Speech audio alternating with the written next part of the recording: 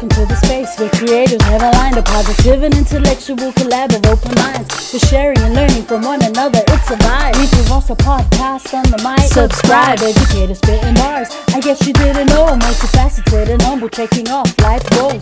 The classroom is my comfort zone where I plant and sow seeds of knowledge, compassion, empathy, and hope. Reading is the key to unlocking your potential. Countless benefits, including cognitive and mental. Regardless of the genre, books are highly influential. Go get yours, I'll get mine. Making strides, monumental. Come rock with me and get down to this new jam. Between my friends, I had a very simple plan. Educate the masses through books and life lessons. It's a grand slam. I'm out. Tala falava and kia ora e te whānau. Welcome to the ReadswithRosa podcast. Fam, it is episode 80 today. Woohoo! Can't believe it, man. Episode 80. I am so excited to introduce today's guest. He is a professional rugby player who hails from Aotearoa, New Zealand, and is of Māori and Samoan descent. He is the current Hawke's Bay and Moana Pasifika halfback. Welcome to the show, Ereatara Enari. Woo! How are you, bro? Hello, Rosa. Good, thank you. How are you? I'm good, bro. Man. Thank you so much for coming through. I appreciate it. I know you're a busy man, so this means a lot, man. 80. Oh, that's what's up.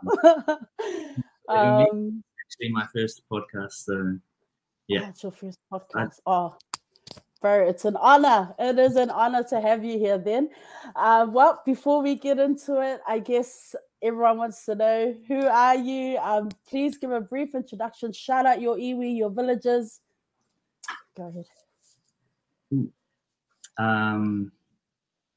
Tuatahira, tēnā rā tātou katoa, tō tātou nei atua, nāna nei homai, nāna no ka tango, no reira kororia kato nei ngā tapu, mā lori soifua maua, malelangi mama, into our Japanese audience, hajime mashite, boku wa Enari desu. Dozo yoroshiku onegaishimasu. Thank you, Rosa, for having me. Winging it today, so I'm really excited for what we've got going on. I have watched a couple of your podcasts, and one of them my mate Johnny Fauli a little while ago, which shouldn't take too many tips from that fella, but just really excited to just share, or I don't actually talk a lot, but when it's intentional times, I'm pretty happy to tala noa. So thank you for having me on.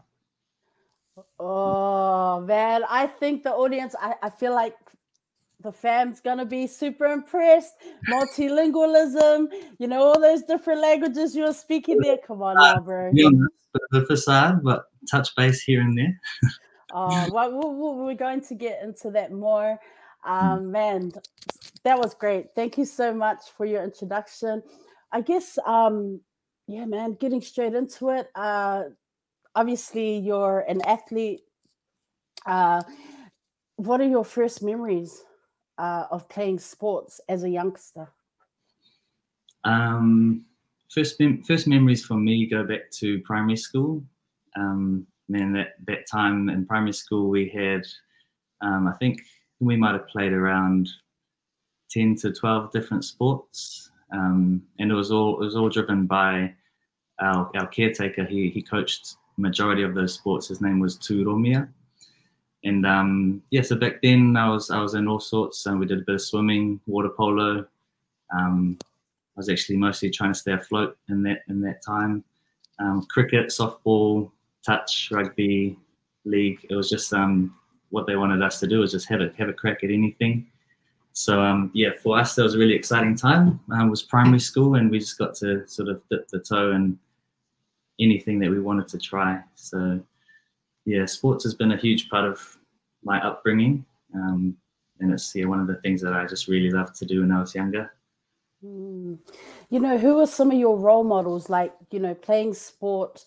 Obviously you then went into rugby, but did you have role models across different codes, or different sports, or from different sports teams, or maybe not even athletes, like just community folks? Oh, probably like just growing up, definitely So our role models were, well, my brother for starters, my older brother Brian. You know, like having an older brother, anyone knows who has siblings, is you kind of just follow them everywhere, eh? And so whatever he did, I tried to do, and he was someone that I chased all through my childhood, which, being a year older than me, I got to sort of test myself, you know, mostly against him, which he would put me in my place, and then I'd learn from that and get better. So probably first of all, I'd like to say my brother is one of the biggest role models in my life. And I know that, you know, where I am now, doing the things that I'm doing, I wouldn't be here without him leading the way in front of me. So, yeah. Right. That's solid as, you know, I was wondering what kind of student you were. I mean, imagine playing sports. It's your comfort zone, man. You know, you're with your friends, you're just doing the things you love. But inside the classroom or at school, what kind of student were you? I'm heavy introvert. So, yeah, very proud, heavy introvert. So I was that one sort of sitting right at the back of the class, just observing and watching everyone. You know, in a way, you know, there's pros and cons, but I probably like observed and watched people do things and get them wrong, so that hopefully I wouldn't get it wrong. And that was one of my biggest fears back at school, was standing up in front of the class and getting it wrong, which, you know, a lot of us probably had that at school. So I don't know, it was something that I guess I struggled with at school, but it's also something that I grew out of at some point. And it's something that my parents always tried to drill out of me, was go and try something and get it wrong and be okay with that. But so I was sort of just sitting back and waiting to try and get it right the first time. Yeah. At what age did you start to move out of that phase? Because I totally it resonates, like what you're saying. Like I totally get that. Like, but what age? Because I know that later on we'll talk about it. You know, you did. You're a leader. Like, you're a leader on the field, right? Obviously in the position that you play. But just listening to what you're saying, at what age was it? Like your teenage years, or was it after? As you moved on to university? Yeah, it was quite late, like probably more university, and even late university. Like it's not something that that happens very quickly, and it comes with experience. The more experience I had, so when I did move to university in Christchurch, we were living away from home for the first proper time, and I spent 6 years down there. Just living with other players, friends, and doing our own thing apart from our family. So that was probably a time where I started to learn to just take control of, you know, my own happenings, and I had to step into that space and get things wrong. So it wasn't something that happened when I was young. It was something I grew out of with the more life experience that I got. And yeah, and so even probably just last year or this year that's just gone, has been the biggest year of growth in that space, and just taking responsibility of stepping out and leading in a different way than I used to. You know, you're both Māori and Samoan, two strong, rich cultures. Which of the languages are you more comfortable conversing in? Most comfortable in Māori, so still very new to trying to learn my Samoan language again. Back when we were younger, we went to Aonga for Samoa, and that was when we were in kindy. So, and then I only learnt recently the reason why we kind of transitioned to full immersion Māori learning was, so Dad was telling us at the time, Te Reo Māori was a dying language. And it was still in that phase of decline.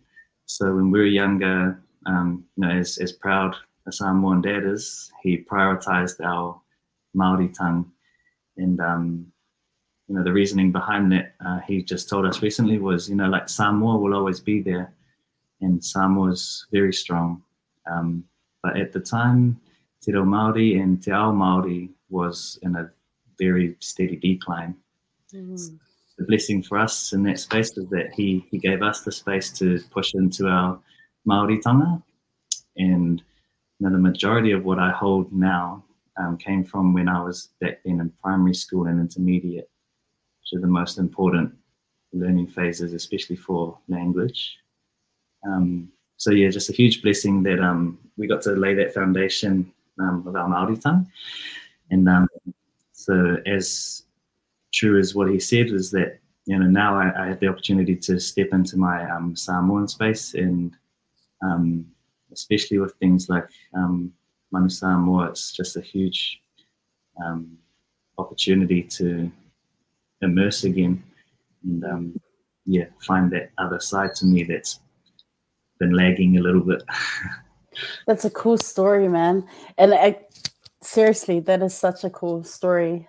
Just the importance of language and keeping our languages alive and that connection. Does your dad speak, te reo? Yeah, dad is, he's a very accomplished, what do you call it, linguist. Oh. The word up. But he's very good with language, loves language, and so he grew up in Samoa, he's fluent in Samoan, and then when he came to New Zealand, he met Mum at university and saw that all the Māori students were getting sent to a certain line, and they were getting sent to learn to be Māori teachers. And he was over here, he was a bit fair-skinned, so he was with the Palangis on the side, but he's like, no, I'm going over there. So he followed all the Māori students and ended up learning to be a Māori teacher. So he's been teaching Māori for up to 20 years now. And so, yeah, fluent in Samoan and Māori. And he also dabbles with, the Tongan and Fijian, because he went to Wesley and he grew up around all sorts of island cultures. But he's very inspirational to us, and in the spaces that he walks amongst, just how connected he is in the cultural space. It's pretty awesome. Yeah. Wow. So in the home, was it, were you all speaking Māori, or was that at the kura? Like what, was it English at home, or was it a mix of English and Māori? It was actually a lot of English, now that I think of it. A lot of English at home, Māori at school, and from memory, I don't remember us speaking a lot of Samoan. We haven't actually had the time to sort of dive into the whys, and just recently we're like telling Dad, like, oh, can you just speak more in Samoan and, challenge us to figure out what you're saying and have that conversation, maybe even like half. But yeah, just from memory, probably more just English at home, or a bit mixture of Māori here and there, but not a whole lot. Yeah. Can you talk about some of the life lessons or just the values that your parents have instilled in you that have helped to mold you into the young man that you are today? It's a pretty simple one for us. Is like, it's simply God first in everything we do, and yeah, our upbringing, it wasn't a religious one per se. It was, but it was always pointing towards Christ and our relationship with Jesus. So it's like a concept these days that's kind of complicated, eh? Right. Like, do you go to church, or what does faith mean? Is there a difference, or are they the same?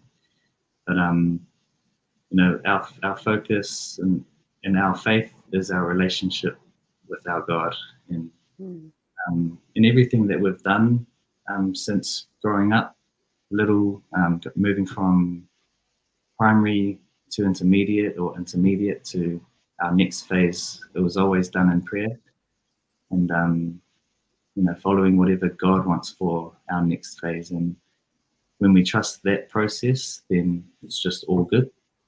And that just flows on to everything that we do, and every decision we want to make. We always, go to the source, because then from there, how can you go wrong? So that's been a huge pillar in all of our lives, me and my two brothers, because there's always a place to come back to when you're lost, or if you've sort of gone off on your own tangent and it hasn't worked out, eh? So yeah, I think that's something that will never leave us, and that sort of leads us into whatever space we sort of want to head into next. How much of an impact have your parents had in terms of decision making, you know, as you were coming through as a rugby player and deciding, okay, this is the next step, this is the next step, this is the next step? Obviously, prayer is a huge part of that. I was wondering what impact mum and dad had on that.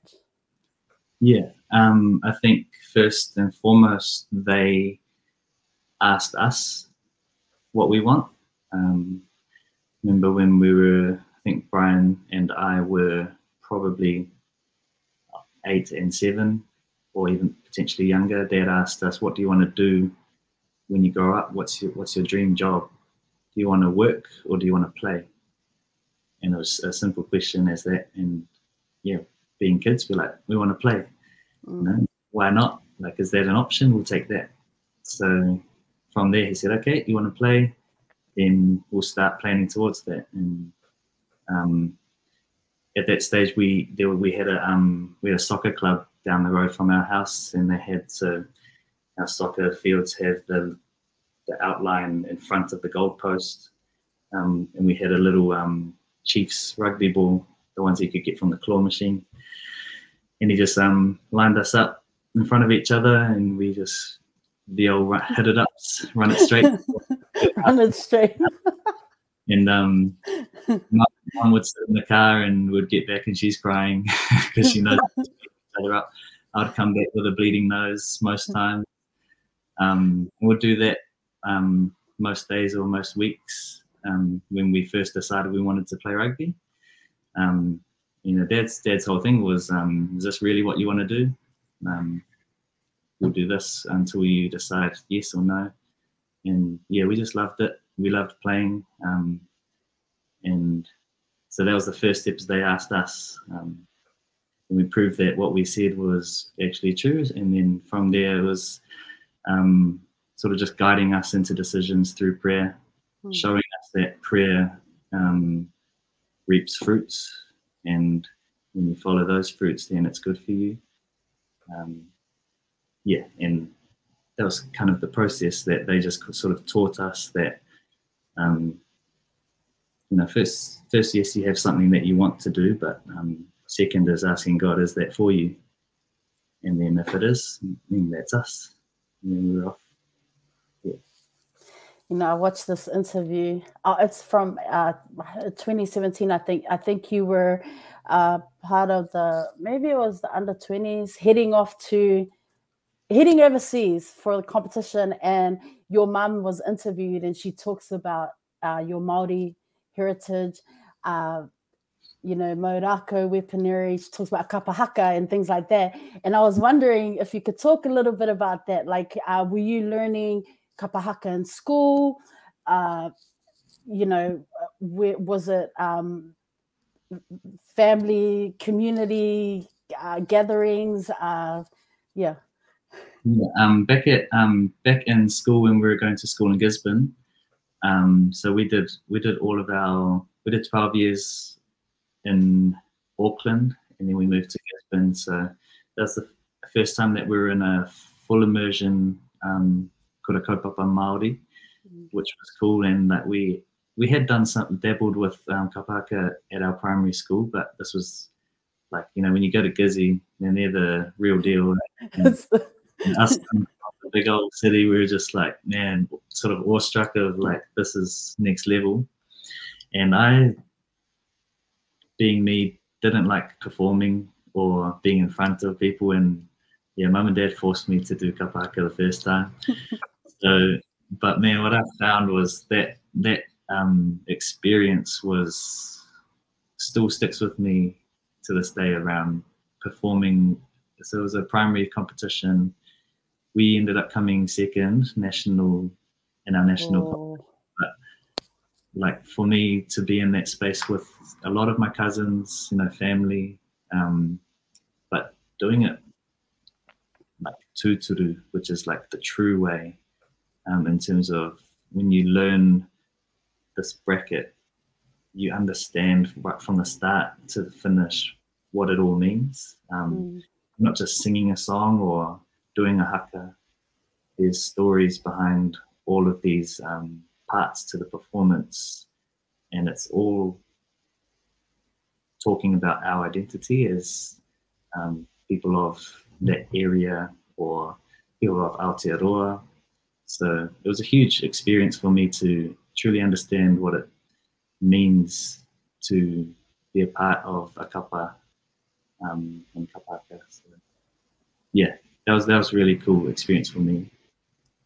And our uncles in that, they run Maurako Wānanga as well. So what would you call that? Like a camp, like a Maurako camp, and they do that out at Ao Marae in Waihirere.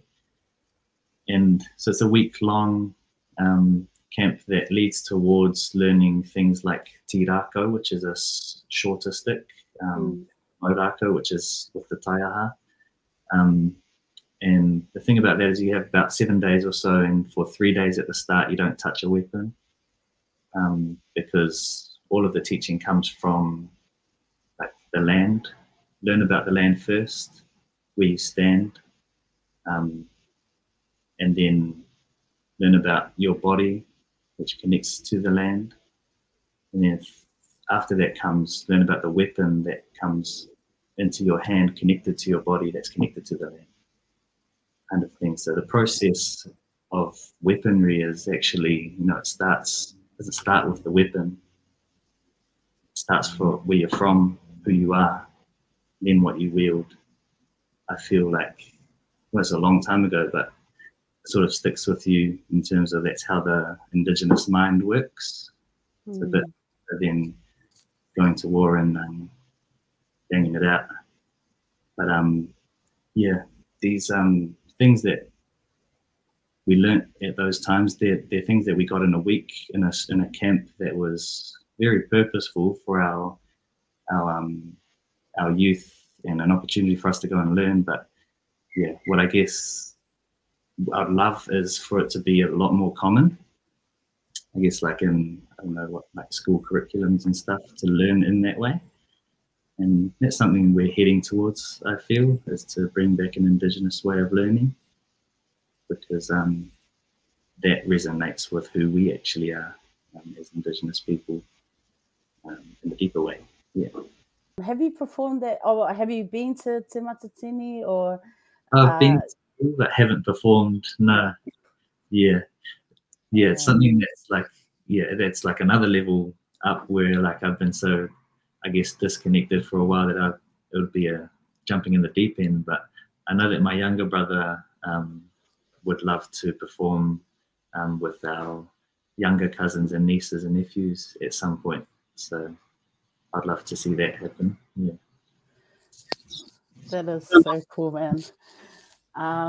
So you've played for, you played for a number of teams. I want to move into rugby. You played for Canterbury, provincial rugby, Crusaders, Super Rugby, currently Hawke's Bay. You're currently Moana Pacifica. You did New Zealand Schoolboys, New Zealand Universities, New Zealand Under-20s. You were on one of the, at one time you were the vice captain. Then you debuted for Manu Samoa this year. The Crusaders rugby team, it's the most, it's such a successful franchise, the most successful team in the history of Super Rugby. Man, tell us what it was like to be a part of that franchise, that team. Yeah. As you say, they are one of the best, arguably, if not the best historically, rugby union in the world. And I look back and I just think I'm so blessed to have been in that space, rubbing shoulders, going to work with some of the best players in the world for about 4 years. And yeah, what you understand about the environment after a while is that it's such a well-oiled machine, and the systems that they have in place, they were put in place over such a long time with experienced players and coaches, and what they've put together, it comes from trial and error, failures and successes, and then now they've got a program that they've found is tried and true, and then what they produce, like they win, which is what their process has produced over this time. Yeah, it's an awesome environment, awesome rugby environment that shows you what it means to be a true professional. And you know, right from academy all the way through, you know, when you start at academy, there's this concept of a Canterbury man that they teach us, and it's like the Canterbury man's going to do the 1%, 1%ers that no one else wants to do. He will outwork their opposition every time. It's a very, work hard and reap the rewards mindset, which the fact is not everyone's going to enjoy. And not everyone's going to be able to stay in, which is why by the time they get to the top, then they truly are some of the best. So yeah, very successful environment, and it was such a blessing to be a part of it, and met so many close friends over the time that I was there, and still keep in touch, which is it's been awesome as well. Yeah, pretty cool time of my career down there. You know, were there times when you were like, oh my gosh, I'm just fanboy hard out over here? No, snap. You know, did you have those moments initially, or were you just kind of like snap out of it? gotta do the hard yards, you know? Happened pretty quick, because even when we were in the academy, we were living across the road. They have academy flats, and so we were pretty close, and we'd come in, and at the time we shared the gym with the Crusaders because they were still building their big building, so we had to wait in the players' room. And then so the Crusaders would be gymming and we'd be waiting, and then sometimes we'd be cheeky and just walk in as if we thought we were on time. We're like, sorry Richie, sorry Dan. Meet all the boys and then go out. But yeah, definitely had our period of like, man, you just see these guys on TV when you're growing up, and then all of a sudden, you know, their locker's right next to you, and you know, you actually have to learn how to conversate with people you've been watching on TV for a little while, and it's, you know, it's actually different, but you realize that they're all human, and they're all crack up fellas, and they all just enjoy the game as much as you. So yeah, it's pretty cool. Tell us about your debut with Manu Samoa. Yeah, that one was different to anything I've experienced. I think I never knew how it would feel until I was out there, and it was that whole dream of, I always knew that my papa wanted us to represent Samoa. So Dad's dad, and he did a lot with the rugby union in his day, and with refereeing, and you know, just building the foundation of Samoan rugby. Just tough over there to, you know, with the resources and access and whatnot that we have over there. But so the people who have gone before us to pave the way and give us the opportunity to do this, yeah, I just thought of my papa when I was out there, and I was like, man, no other team that I've felt this connection to until I pulled on that jersey. So that one meant the most to me. And then from that tour, understanding what Test rugby is all about, around you never know when you're going to get your next game, never know when you're going to get called back into the Test circle. It truly means that every game counts, and yeah, representing our papa and our Samoan heritage is just, yeah, it means the world to me. So I'm looking forward to that tour again, and just to make the most of every opportunity I get, just being amongst the boys, listening to the language, learning my language again, and then, yeah, also on top of that, playing would be a bonus. Yeah. Do you have any game day rituals? You know, like you gotta like eat certain foods. I don't know, gotta hang your shorts a certain way. I don't know. Not that deep, but now one thing that I do is I'll always strap my own wrists and thumbs every game. So that's one thing that I've done for a few years now. So regardless if I'm late or if I'm early, I won't go out to warm up unless I've done my wrists and my thumbs.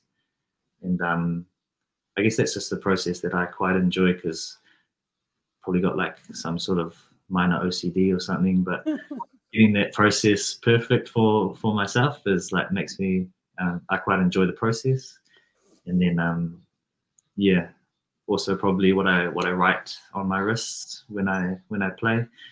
On the left side, I'll just have a cross.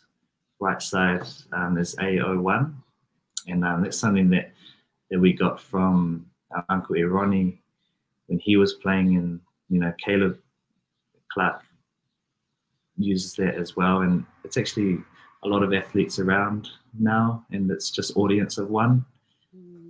There's always a reminder for us that when we go out there to play, there's going to be a crowd. You've got people following you and supporting you, and it's going to be so many people, but we always know that we play for the audience of one, and it's God. So yeah, always remember that and have to have that reminder for me. And then on the insides of my wrists, on my right side, I have Papa here, and then on my left side is Paua, so that's Mum's dad. And that's just my two sides of my family. Yeah, that's probably like the only ritual that I would say that I have. Yeah, I always pray before I leave the sheds. I always pray under the post before I warm up. And yeah, I love to thank the Lord when I finish my games, because I've had injuries where I don't walk off. So to be able to walk off the field every time, I just give thanks. Yeah.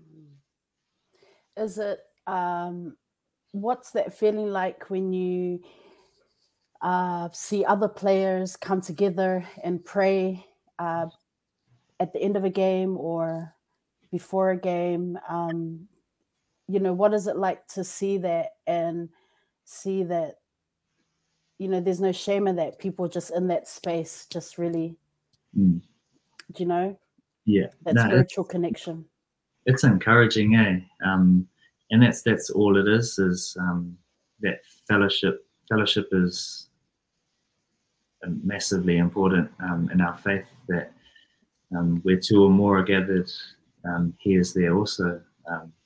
So to be able to connect, especially with boys from other teams, because you don't see them during the weeks or the season, and to share that moment of giving thanks to God, yeah, it's hugely encouraging for our faith to be able to do that with our brothers. And yeah, just to normalize and give a space for people to step into is important, because you know, if there's no one else sort of heading into that space, then it's quite easy for the ones on the fence just to be like, oh, no, not today. You know, if we open up that space for boys who are keen or have even just been thinking about it lately, you can provide a space for them to just come and join the circle and just hear the prayer and be like, man, that was cool, and that's a bit of me. Have that connection. So yeah, I've been enjoying seeing it become more common across teams and across competitions, because yeah, encourages boys that you don't have to hide your faith. You can share it with each other, and then yeah, that's something that we've also in different environments had different prayer groups and things as teams, and that's also a time where you can just hear from someone else who lives the same type of life as you, and hear about how their journey in faith is. And that's hugely encouraging from, say, like a week-to-week basis of touching base with each other and sharing your faith. You know, you play halfback, and I was wondering, have you come up, like, who has been your most challenging opponent, like halfback to play against? You know, like halfbacks, when you watch again, sometimes they're a bit cheeky, eh? You know, like, and I was wondering, like, you know, they're just so quick off the mark and stuff. So I was wondering, have you ever come across, like, who has been that opponent where they're just like, oh, this guy, you know? Good challenge. It's actually quite a funny thing. I think people ask this quite often, and there is this sort of rivalry of halfbacks per se, but the fact is, in games, we don't actually get a lot of contact with each other, apart from potentially if we're at a scrum and we start to get cheeky. But if I was to say that, it would probably be TJ Perenara, where he's got a quick mind and a quicker tongue. So he's quite good with talking and having a bit of a go there, which is very competitive, which is also fun. But even just so on that, it would just be to be able to play against those guys and share the field is an awesome opportunity in itself. And another one was Aaron Smith last year. It was awesome to go up against him too. Yeah. Did you not want to play rugby league, or it just nah? We didn't actually grow up with a lot of rugby league influence around us, so I don't know why it wasn't really an option that we thought of. But there was a time in school where we took our small school tour to a tournament, and we just did it for the experience to have a go. We got smashed because we were still learning the game, but it was good fun, and yeah, we could imagine having a little dabble at some point. That would be pretty cool. Yeah. What makes a great rugby player? From your experiences and, you know, what you've seen in the professional game. Yeah,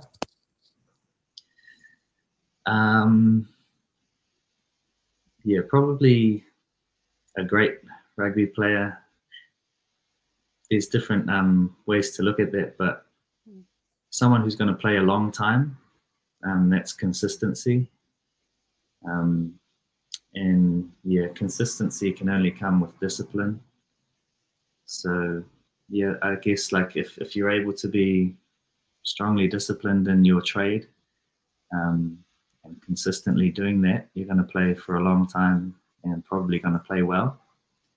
And on the other hand, you have, I guess, exciting players who, you know, they might not be around for 10 years, but some of the greats where, you know, that part of it comes with talent, but the other side of that is also just love of the game, enjoyment factor, team man, and that's where you get the different type of player that's you know, explosively fun and a great player in their own right. Yeah, so there's probably like a lot of different ways you could look at that, but you know, some of the greats have been disciplined and consistent, and they're just like unreal at their job, and everyone's just like, man, they just hit it on point every time.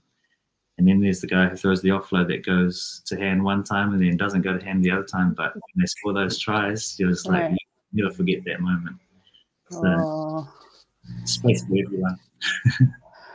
What's your, like, as a rugby player, thinking about, like, you know, watching what has been like, the best game of rugby that you've ever watched, like as a youngster, that most memorable game that you remember? Well, that probably reminds me of when the World Cup was here in New Zealand. My brother and I went and watched Mana Samoa play South Africa.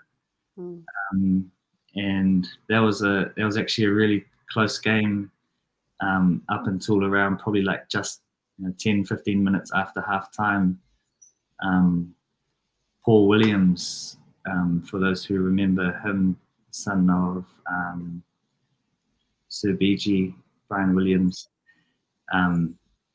put on a pretty good late hit and got red carded. But the crowd just went crazy, and we were like, "Nah, he's all good. He's all good." Yeah, he got red carded, but to that Manu team back then, and all the eras were really exciting to watch. And so the physicality of those games was pretty up there, and to see Manu Samoa competing against South Africa, and they could have won that game. Yeah, that was pretty exciting. So, knowing what you know now as a professional athlete, rugby player, what advice would you have given your younger self?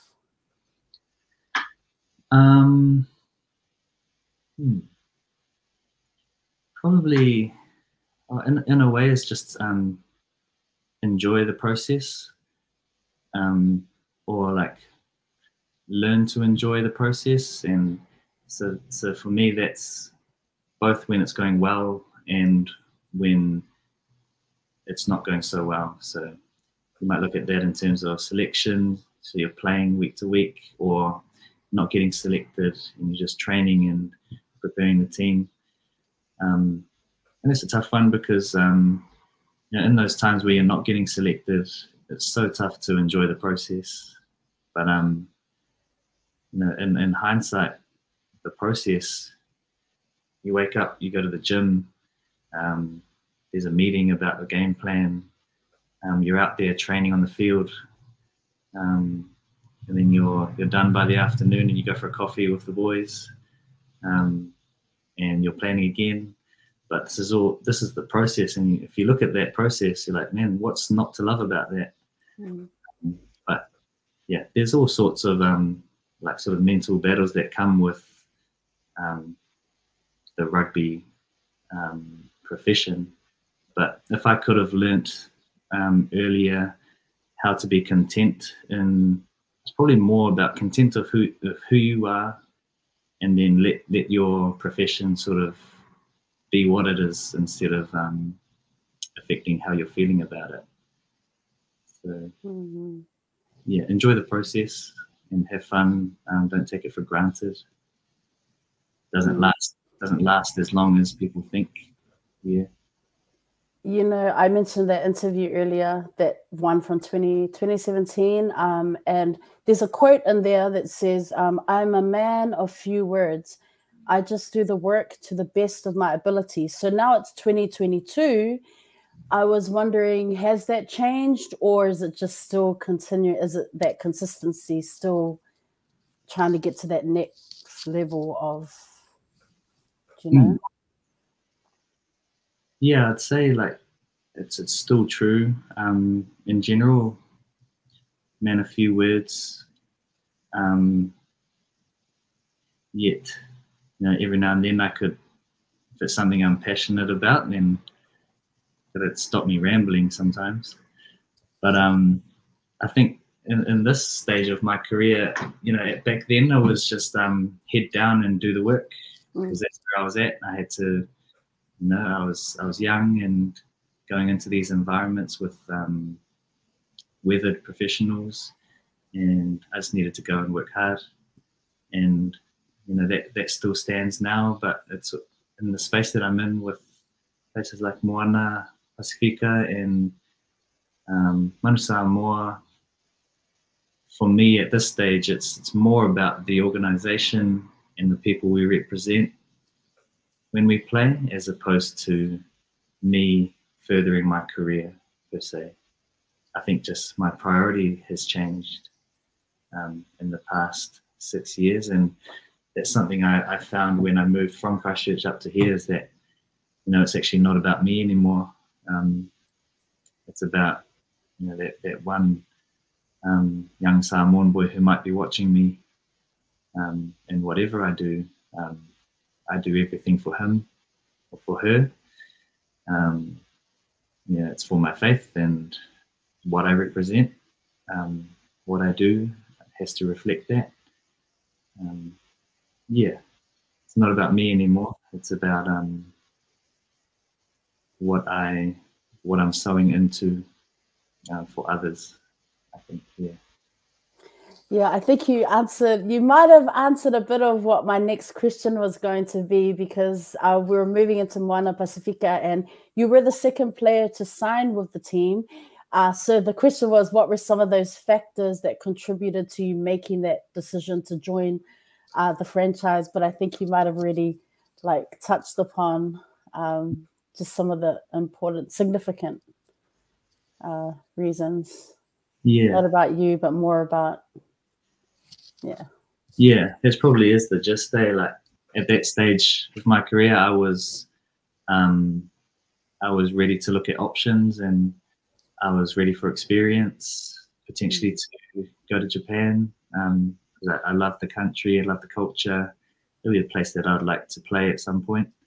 But you know, I was in that space where I could have gone either way, and what brought me back here was Sir Michael Jones' vision for what the team,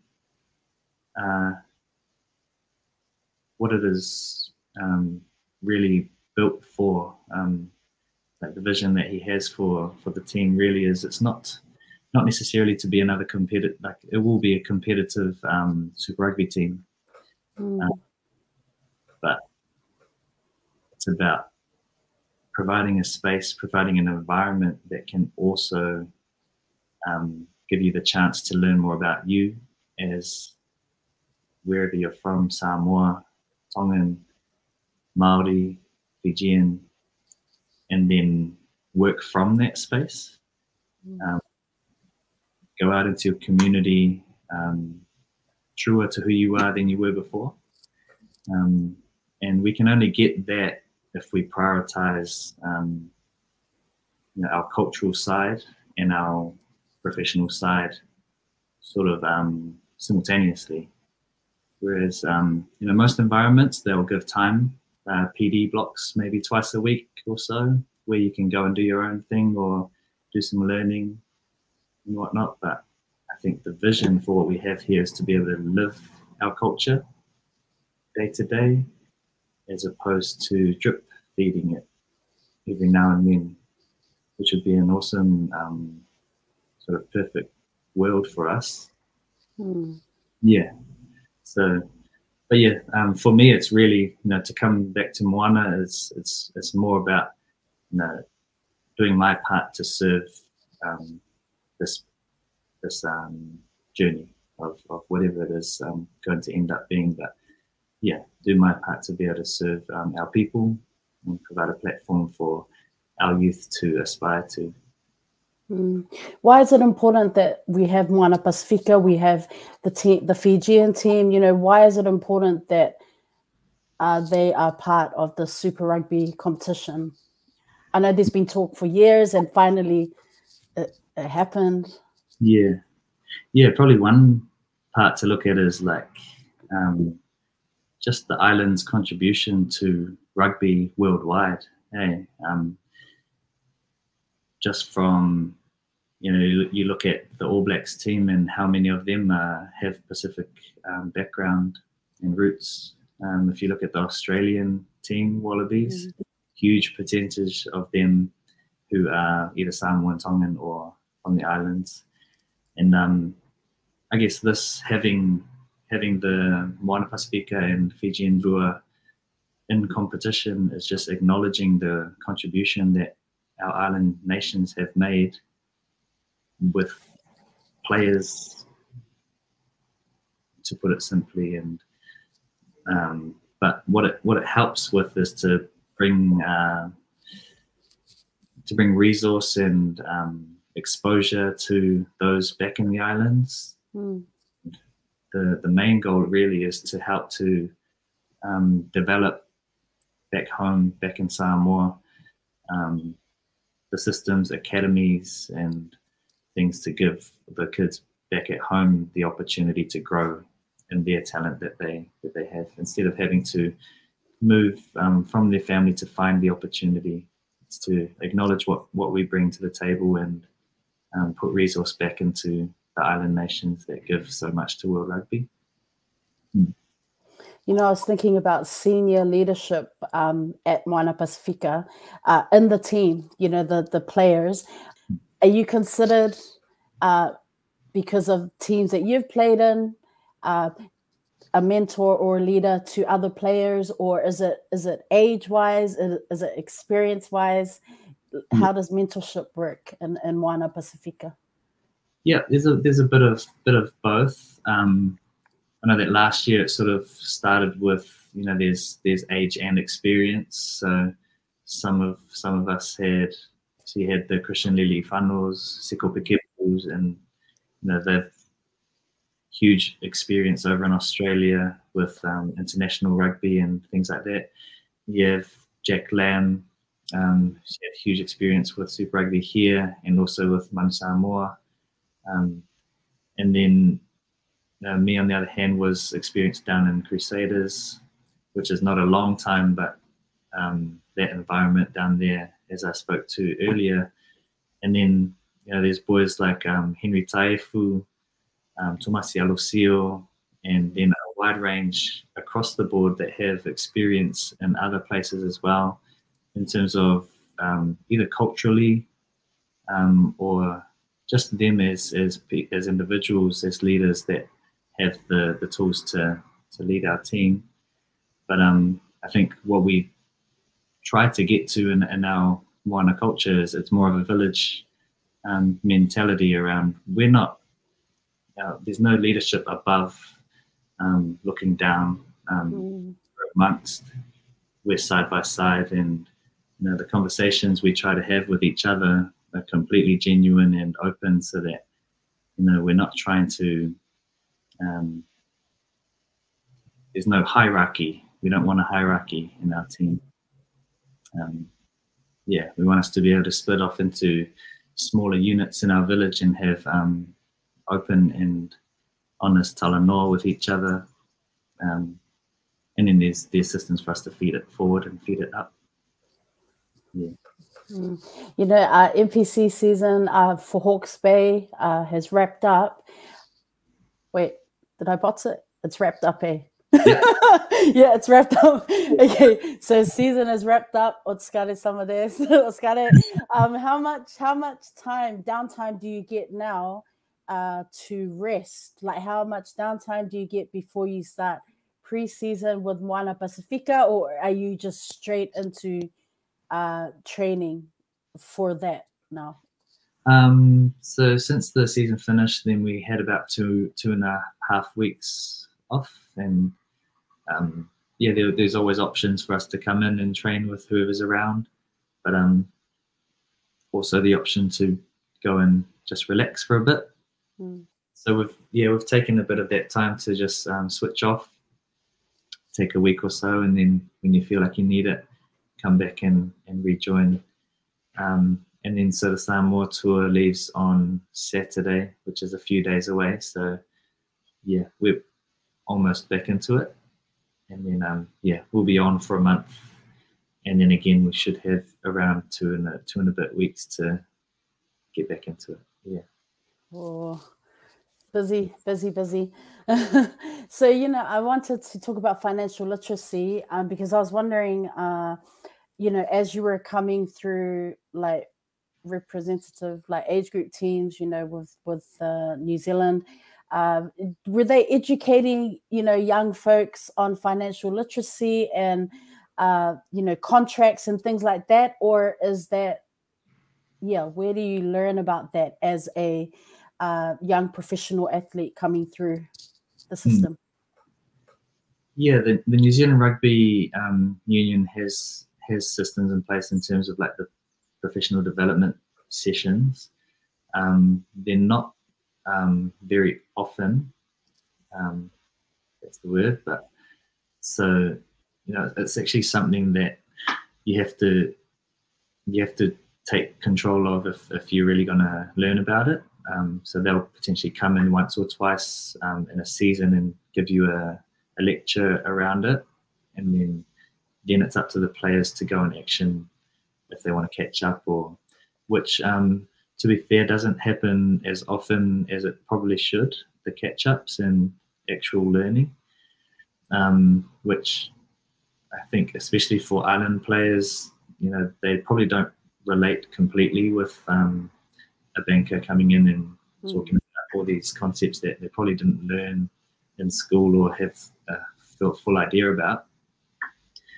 And I think, you know, potentially it's a huge space for Polynesian financial advisors or people in that area of expertise to speak into, because, like, as we know, there's so much more to finance for Polynesian people in terms of whaalawalawe or sending money here or there, where it's not as simple as saving. So yeah, in my time in my career, I haven't heard of anyone who is able to speak into that space from a professional rugby point of view, and how to steward your money to do that the best way to also cater to your cultural needs. So I think that's a huge space that is that has potential to be filled at some point, and should be. Yeah. You know, you're still early, you're 25 years of age, you know, so young player with a lot of experience, as you know, in rugby. But I was wondering, you know, what are some of the things that you're working towards to make sure that you and your family, you know, maintain financial stability or sustain it in the future? Like, do you dabble in, like, I mean, do you invest money, you know, that kind of stuff? I was just wondering, you know, just for other young players or athletes who may be watching, you know, like, get some tips. Or I think, like, I'm not the most financially literate person, like, but I've had huge support around me, which is, yeah, the huge reason why I'm in a stable space with my finances and things like that. And so probably the first thing for me is to find people who you trust, to be able to talk to you about your money and how to go about it. That's the first thing, that if you're taking advice from people that you trust, then at least you're starting from the right place. So we had a financial advisor that was working with my parents for a long time. And when I started to get into my professional contracts and things like that, then I was at a position where I needed to steward that well and not waste it. So we worked with him, and he put a plan together for us. And I guess the biggest thing that he taught me was to get to know where every dollar is going. So there's a plan for, you know, you've got travel savings, you got your investments over here, and then you've also got, I'm going to buy maybe like 3 lunches this week, so I'm going to know where that goes. So knowing where your money's going is a big one, so that's budgeting. But yeah, I guess in terms of making the most of my income these days, is like the understanding that like, as a rugby player, you make the most of your money when you're playing, right? So, and for most rugby players, that's from when you're young. Kids out of school, 19 to late 20s. So it's important to you know, be safe with your money, and you know, don't waste it early, because invest early and save early, so that at the back end, when you have to decide what else you want to do, have the understanding that you won't make as much as what you made at the start. So for me, one simple thing that we do with our advisor is investing in managed funds, which is a safe form of investments that's long term. Because for me, things like Bitcoin and that, it's a little bit over my head. So yeah, only get into that stuff if you're keen to learn the ins and outs. You were studying commerce at Lincoln University. Were you able to finish your studies, or is that still an ongoing goal? Yeah, I didn't end up finishing that at the time because I was part-time for a while. And yeah, what I found was that after 3 or so years, I had done about 6 papers, and that was to fit around my rugby schedule. So the learning actually wasn't sinking in, and I was forgetting things that I did last year or all that stuff. So yeah, I found it better to just put it on hold for a bit. I still have about 9 papers, which could be done in a full year with the summer school or something like that. So still an option, and I'll keep that open for sure. That if I have the opportunity to finish that off, then I can get around to it. So outside of rugby, you have a life outside of rugby. Yes. As is, you're keen on surfing. You do photography, reading. Yay! Crocheting. You play the guitar. You're involved in your church community, fellowship, prayer groups. Man, in terms of balance, rugby life and life outside of rugby, how is that balance for you? Yeah, balance is hugely important, and with that list of hobbies, probably like the saying for me, very common saying is that old jack of all trades, master of none. So, doesn't mean that I'm great at many of them, but definitely a lot of things like capture my attention in terms of like so crochet. Learned to crochet a couple of years ago, just something really simple, and it's just in the process of making like a throw or little blanket. This is something I do in my spare time when I feel like it.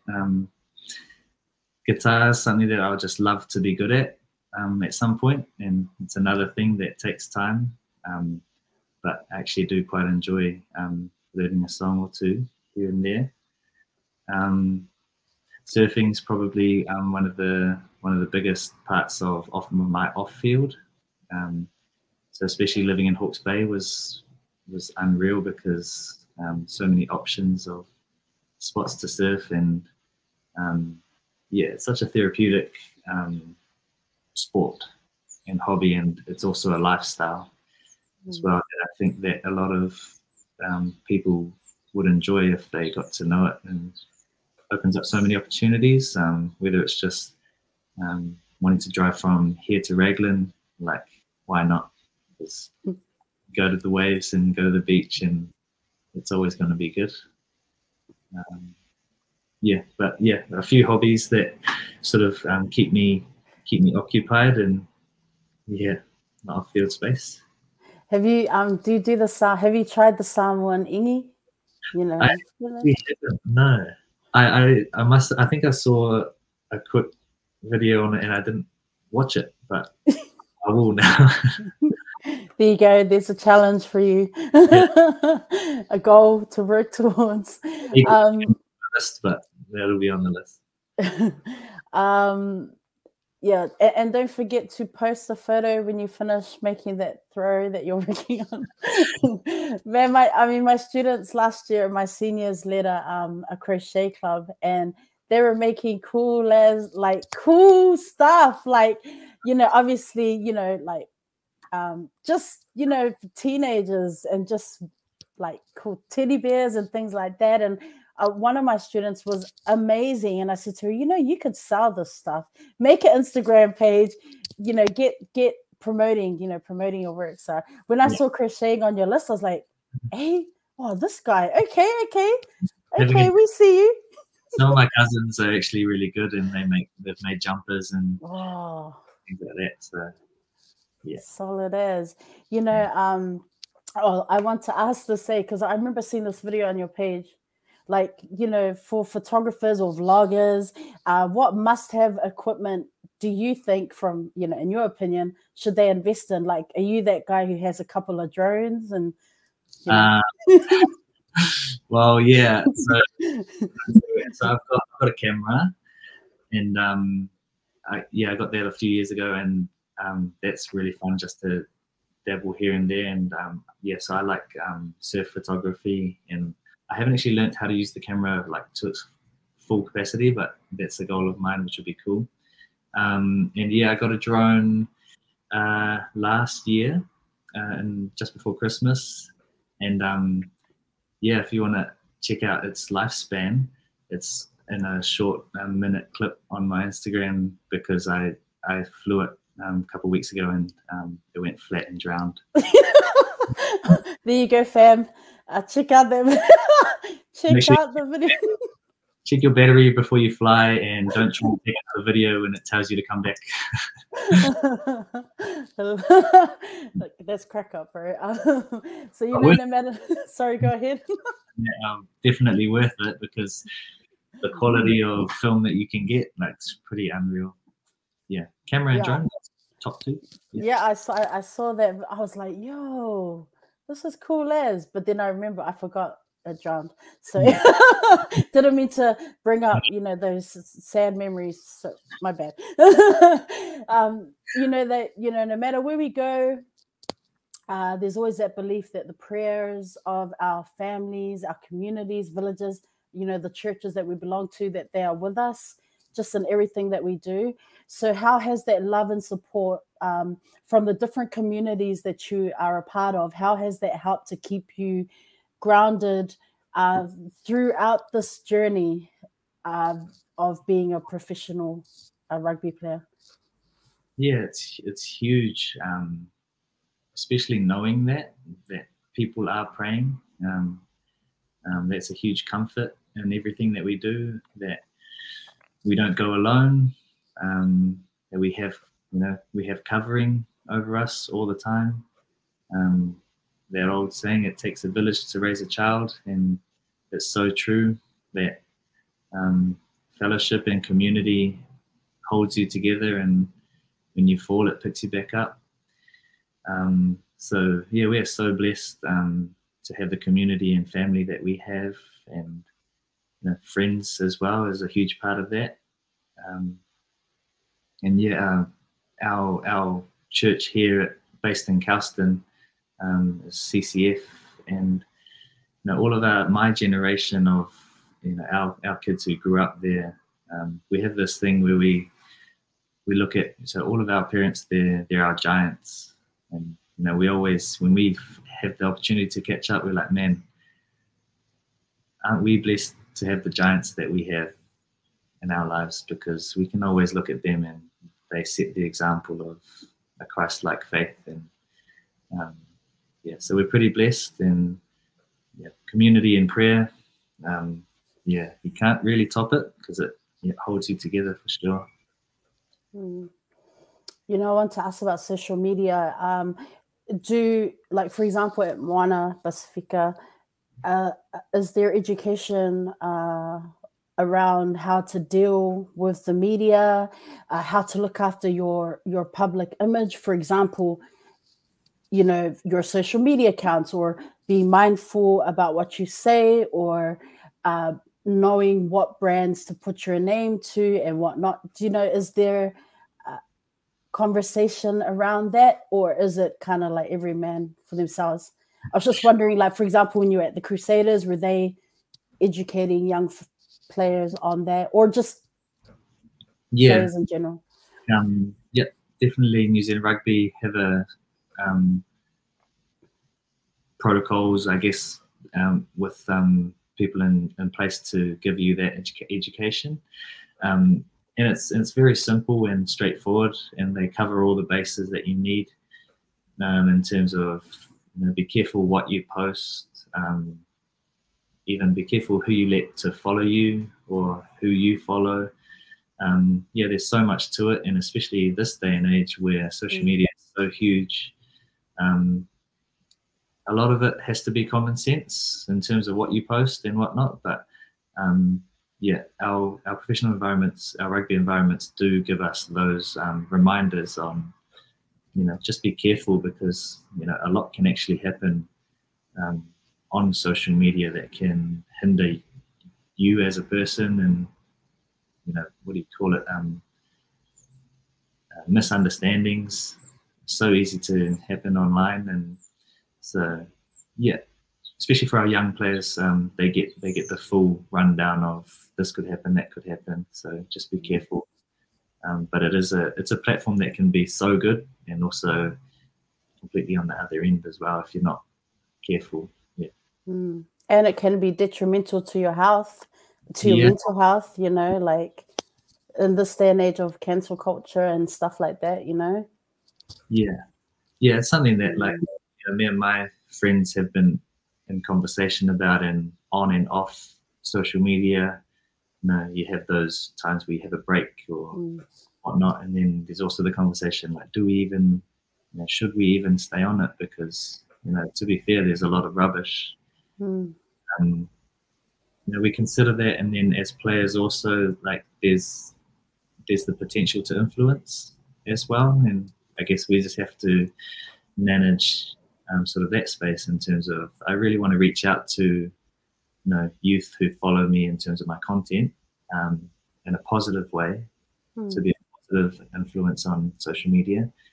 But on the other hand, there's a lot of rubbish that is just sort of fed into my feed that affects me. So how do we find that balance of, this is a good platform, but it's also can be a negative platform at the same time?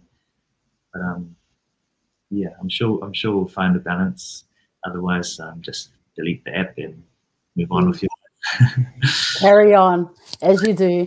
And do you find it challenging to, you know, when you're out in public? If people recognize you, are you cool with that? Do you like meeting fans, or is it sometimes just very overwhelming? What have been your experiences around that?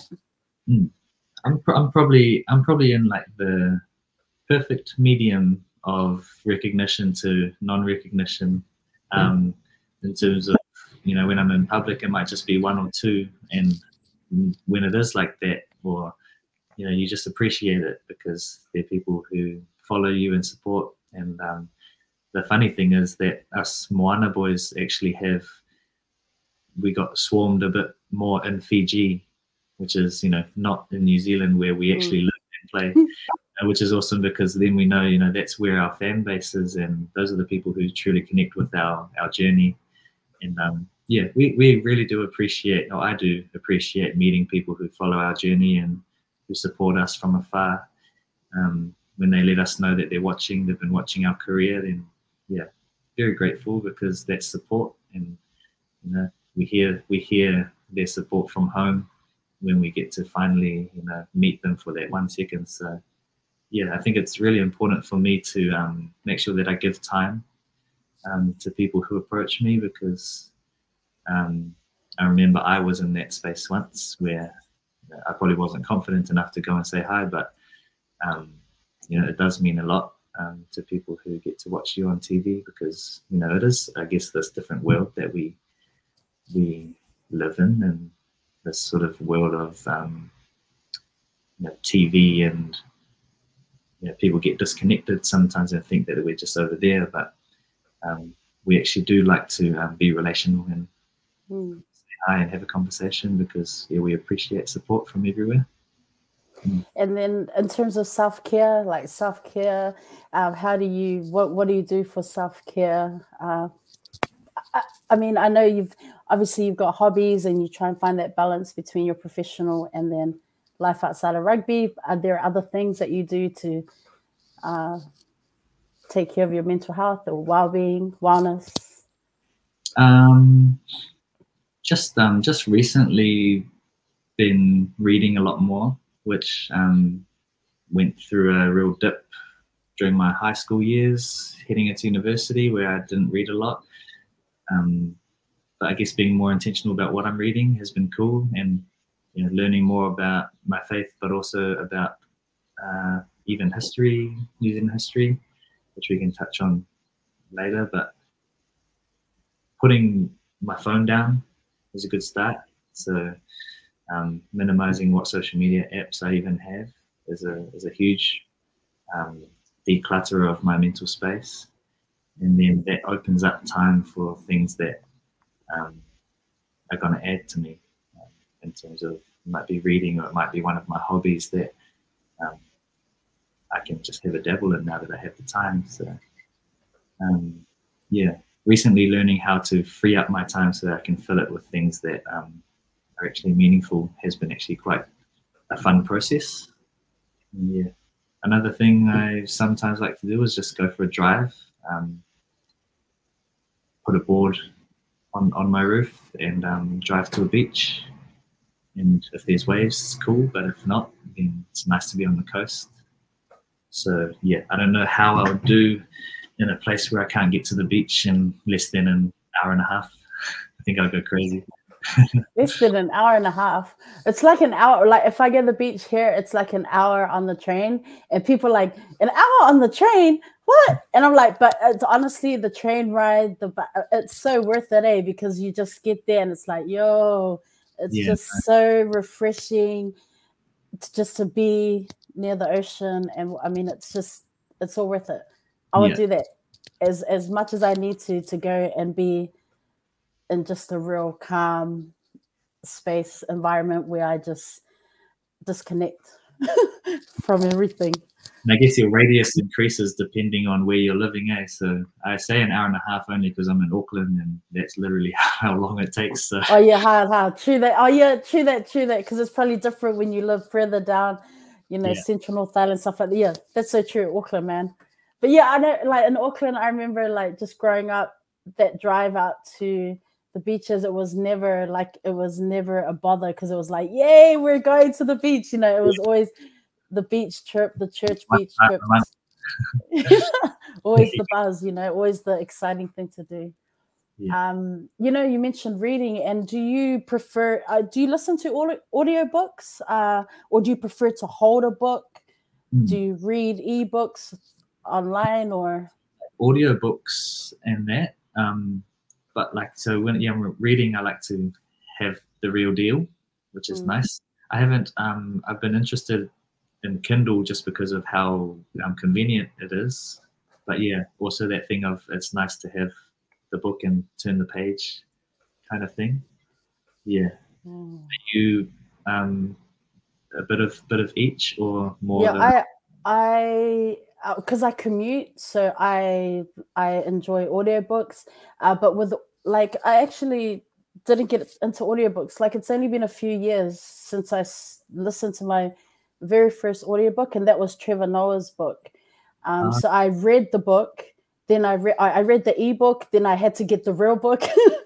Then I listened to the audio because I love his comedy, and like I love his skits and stuff. He read his own book. Yeah. Oh, bro, I recommend that he reads. So that was the reason. Like when I was reading, like I read the ebook and I was like, okay, got to get the real book. As I was reading the real book, and if his skits and stuff, you just got to hear it. So I had to get the audio book, and then I listened to it and read it as well. It's just a whole nother level of funny, eh? Like you just got to hear the jokes. So when it comes to audiobooks, like I like to listen to it if it's the author. Yeah. So a lot of it is memoirs. I listen to a lot of like memoirs, like autobiography, that kind of stuff. Just it's like the connection. I've said this before. It's just like it's more intimate. It's a whole nother level. You can hear like when you read the words on paper, it's you're trying to think, what was the author thinking at this time when they wrote this. But when you hear them read it, it's like a whole nother level of emotional connection. I know that's serious as a, but to me, because I was thinking audiobooks, it's usually some random voice over the book, but if it's the author, then that would make a huge difference. Yeah, I mean, there are a lot of books which are not, it's random. They're voice actors, they're like, it's a whole job, man. But sometimes, I'll listen to it and I'm like, oh, I can't, the accent, man. Oh, this person sounds boring but it's like an action scene, and it's like, what? So I definitely real particular with the type of audiobooks I listen to, but because I commute, I also have Kindle, so I have a whole collection. yeah. And then every now and then, like recently, I've just finished a few books that I actually held and read just because it was the mood. Yeah. If a book was written about you, written about your life, what do you think that book would be called? Oh.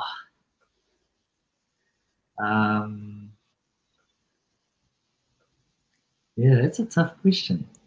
Have you made one yet? Have I thought about that question for myself? Probably,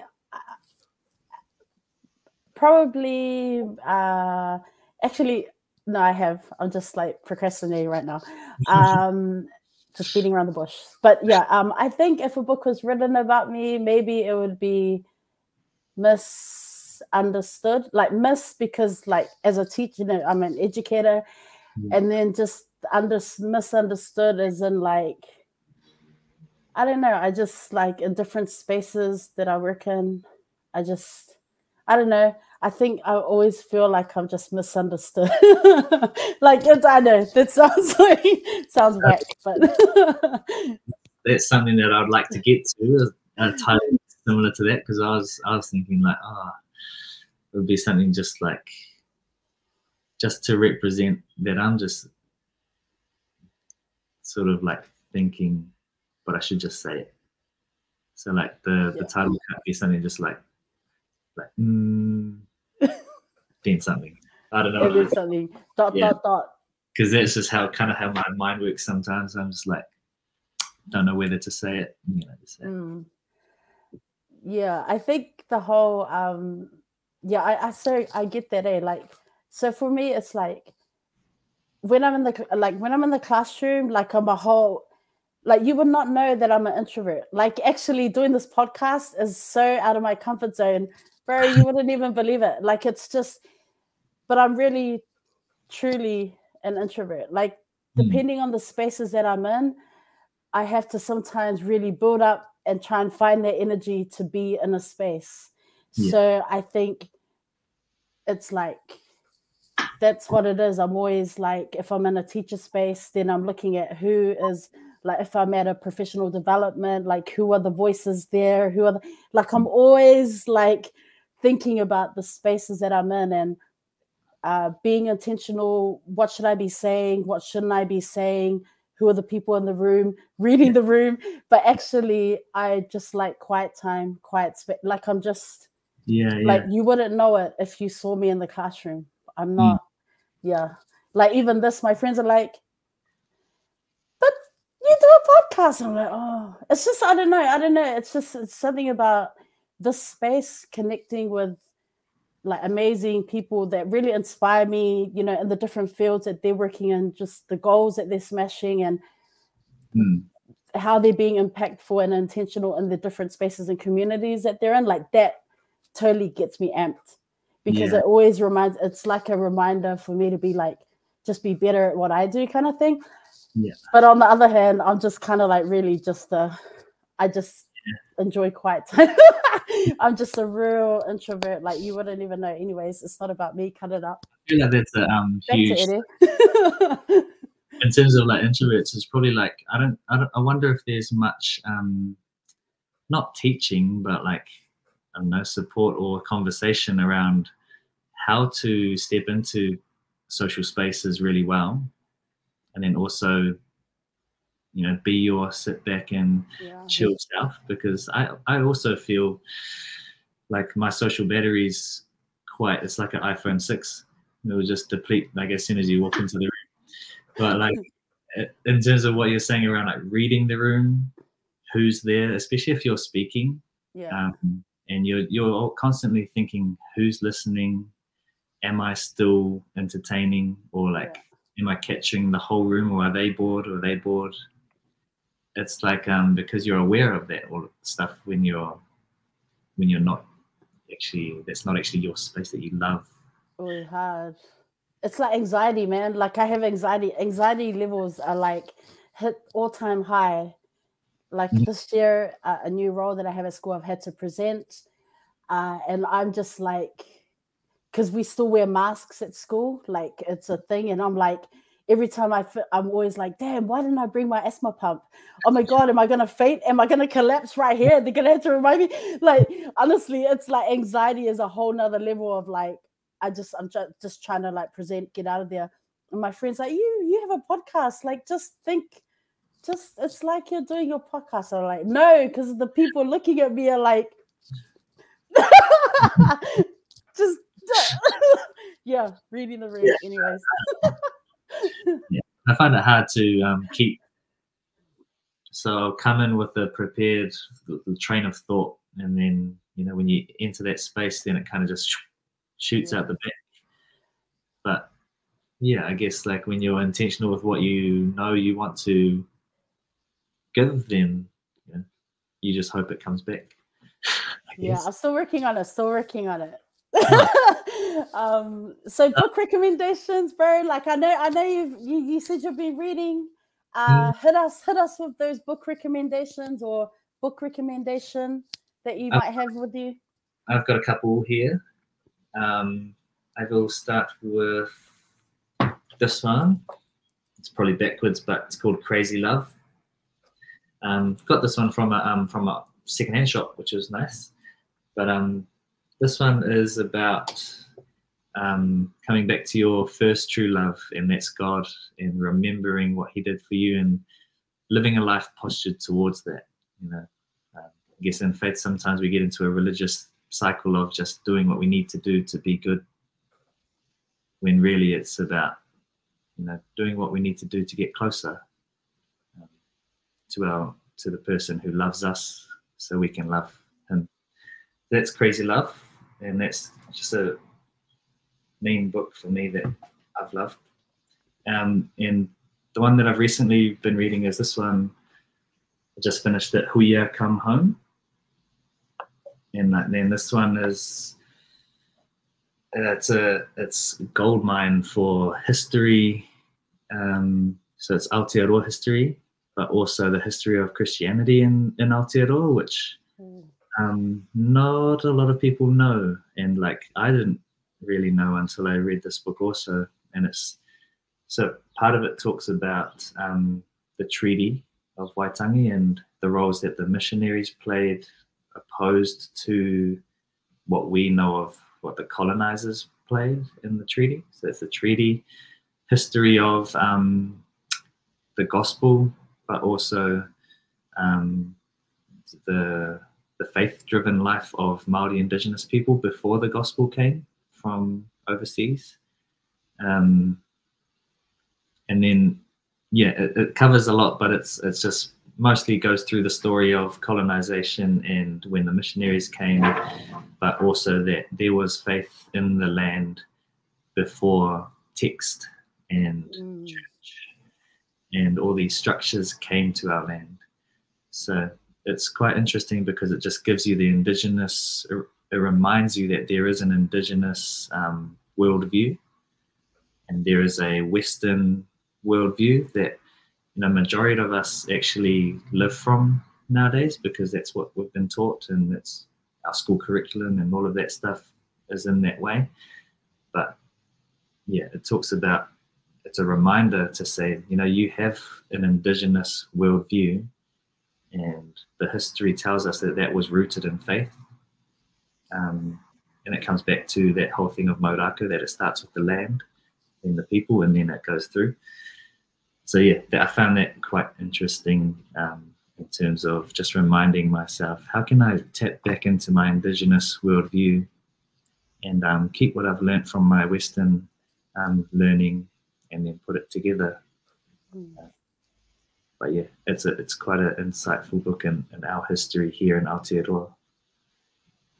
Yeah, and it connects to like podcasts I've heard recently about say the Middle East, because the Middle East, say the Jewish worldview is very similar to the indigenous Māori, and I'd say very similar to Samoan as well, compared to their Western influence was the Greek, and then that's where the Bible comes into Greek structure and translations go and go and go, but the original text, I guess, was, it was Eastern.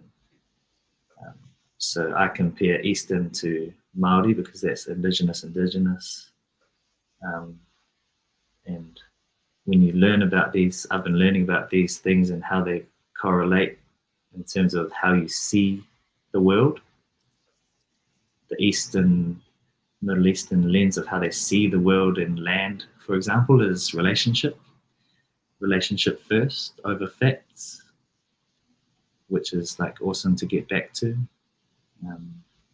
Because, when you start with relationship, then what you learn from there, I feel becomes more meaningful. Yeah.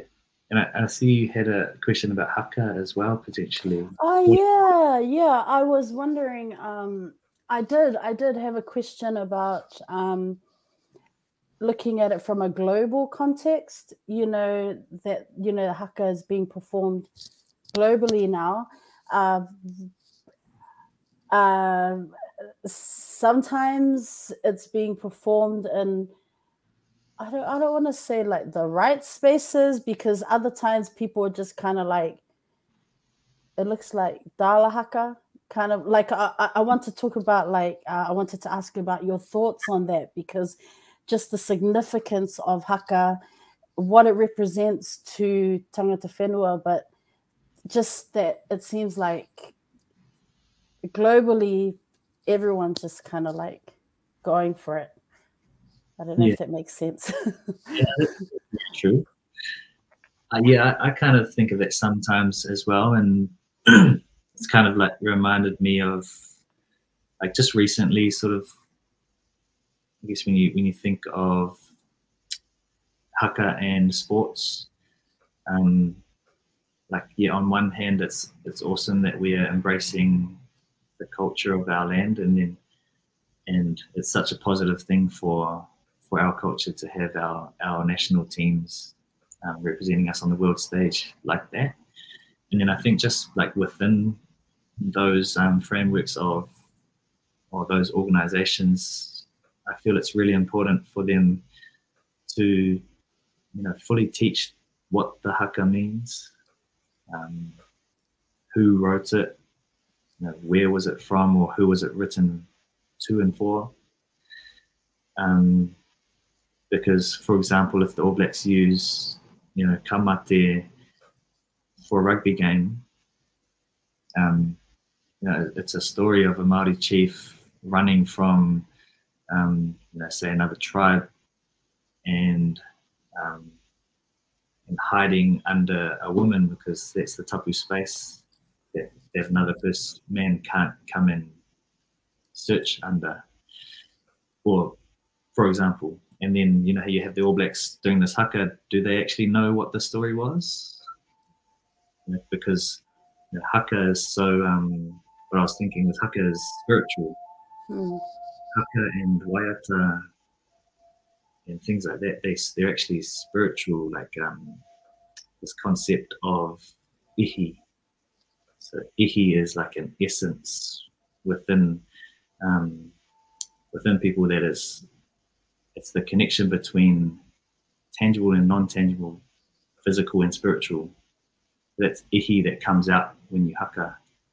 And everyone feels that. Like if anyone's done a haka before, especially in a big, say, moment or occasion, you feel this like ihi come out of you, which is like emotional and raw, and that's spiritual. So I think the importance of haka is to, whenever you perform a haka, I feel like, if you're going to get deep about it, it's like, do you know what that haka means? Do you know what's coming out of your mouth? Because that's truly important as well. So the heart in which you perform that haka should represent what that haka is saying, not just the occasion that you're doing it at. So we have like weddings, funerals, rugby games, sports. and we have haka used at all of those. But the interesting thing I feel sometimes is that, you know, it might not actually be appropriate sometimes, depending on what the haka is or what the occasion is. Mm. But probably the most important thing I've been thinking is, do you know why you are doing the haka and what it means? Because they hold a lot more than just shouting words. It's history and genealogy and identity in these haka and waiata that have been composed for certain purposes. Mm. Yeah, no, the reason why I had that question there was because, you know, like sometimes like you'll see clips online from American football games or school games where they just kind of break out in a haka. It is an ongoing conversation, and I think the reality is not everyone's going to consider everything before they do something. So, you know, some people are going to be on the hard side of never haka if you don't know what you're doing. Or going to be like, oh, do a haka because it's nice and I like it. But yeah, there's going to be everything in between as well. But I guess where I'm at right now is should know why and what it's about. And that challenges me as well in terms of I've been feeling that way at different occasions, and people are like, oh, shui haka. And I'm like, actually, maybe not. Because back a few years ago, I'm like, yo, that's us. And we just haka. Wow. Yeah, maybe there's something. It is a space to be a bit more respectful of, as we learn more about it. Yeah. Do you have any future dreams? Any dreams that you're still looking forward to pursuing after rugby, or future aspirations? Well,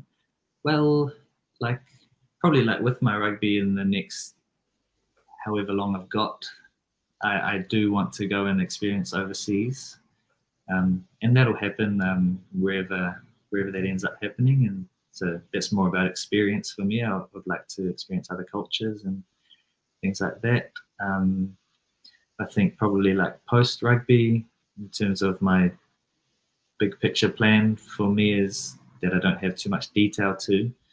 So I'd like to be, I guess, financially free in terms of post rugby, so that I'll have my time available to serve, really. And what that looks like to me, I'm not sure yet, but you know, whether that's charities or youth or even potentially things that my friends have going, or I might start something myself, something I'm passionate about. But the main goal is to, you know, for now until I finish, is to buy my time so that I can use it to serve others. Because how I look at my career really is it's actually quite selfish, to be honest, doing this job. You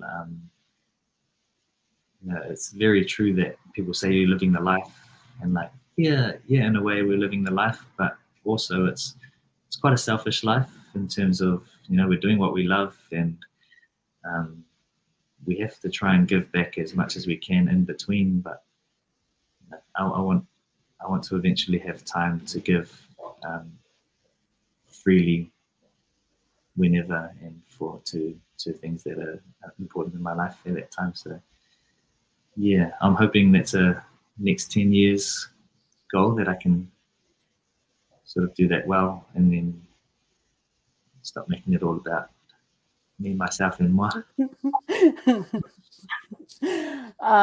Man, Fred, this has been awesome, eh? Seriously, you know, we're at the part of the show where we, you know, we're wrapping up. I really just wanted to say, Ere, thank you, bro, for coming through today.